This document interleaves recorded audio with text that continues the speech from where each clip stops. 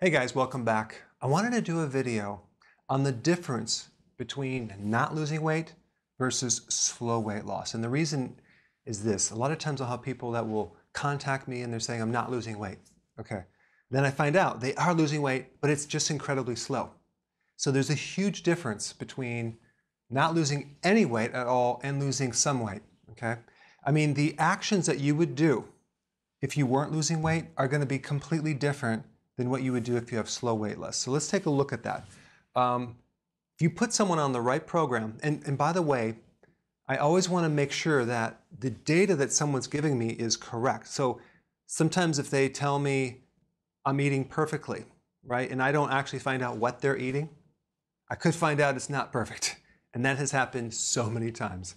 Also, you could have someone that is possibly cheating and they're not telling you. That's a possibility. So those things you want to rule out. But the point is, if they did everything right and they're not losing weight, then you have to make a huge change. Okay? There's something stuck in their body. It could be with the thyroid. It could be with the adrenal. It could be with the kidney. And that just requires more data, more testing. I need to dig deep and find out what is behind that. Okay? So that's if you're not losing anything. If you're having slow weight loss, it's like molasses. You're losing some, but it's too gradual. You don't want to make a huge change. All you want to do is strengthen the successful actions. Okay? So that's very different. Because if I make so many changes right here, all of a sudden it can turn from here to here. So we want to look at the quality and the quantity of the food. So we look at the quality of the protein. Are they doing soy protein isolates? Are they doing too much protein powder? Is it low-fat protein powder? That actually raises insulin. Or what about the quality of the fats? Are they doing corn oil or soy oil? Really bad quality. Are they doing low quality carbohydrates? Are they doing sports drinks? Are they doing just pure sugar, refined carbohydrates like refined breads and things like that? So we look at the quality and then look at the quantity. The protein, is it too high? Is it between 3 to 6 ounces? What about the fats? Is it too low or maybe too high? Sometimes they're not used to digesting all the fat. And maybe the meal is so large and their metabolism is so small, we have to adjust that. Some people, unfortunately, have such a damaged metabolism, they need to have smaller meals or less frequent meals, okay? Just because everything is molasses. I'll get to that in a second.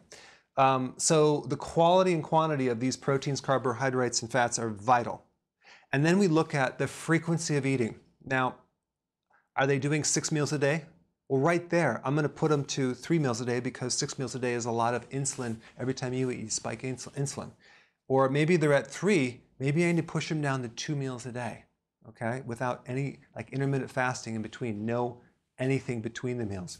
A lot of people are very successful with that. But there's a small group of people that just have a very, very slow metabolism that I have to put on 1 meal a day. Now, you might say that's starvation, but it's not because they're having a very large meal, all the nutrients, but their system is so slow that they can run efficiently. Or should I say their system is so efficient, they can run on very small amounts of food because it's such a slow machine. So on some people, we have to do that and they eventually lose weight because the system has been damaged over their life, especially if they've been dieting as a kid or, ever since like sometimes even parents put the kids on a diet when they're 4 or 5 years old. Well, that's going to really mess up things later in life, okay? Now, the other thing we look at, if it's slow, is there are other body problems, the quality of sleep. Is their bladder waking them up? Is it hot flashes? Is it sinus, like sleep apnea? Do they have those issues? Because if they're not sleeping, that's going to make it slow. I look at digestion. Are they constipated? Do they have heartburn? Do they have ulcers? All that is just a symptom that there's just a digestive issue. I'll even put people on a good probiotic and all of a sudden they start losing weight. Or what about their menstrual cycle? The menstrual cycle being too heavy could indicate too much estrogen. And that right there can stop the weight loss, too much estrogen. But I don't ever support the weight loss directly with a pill or a nutrient because that doesn't work. There's so many pills out there that people use that say, oh yeah, take this weight loss pill. That doesn't work because the weight is always a symptom of something else. So we know most of the weight problems are related to insulin and insulin resistance. So if you support that problem, you'll be way more successful. Really the only weight loss pill that I use is something called insulin and glucose support, which is, I'll put a link down there if you want more information, but it supports insulin directly. It lowers insulin. And that actually helps, because in the presence of insulin, you're not going to lose weight. And some people even are pre-diabetic or diabetic, and they lose weight, but they still have a little insulin problem. They need some support. That's when I would use some nutrition with that.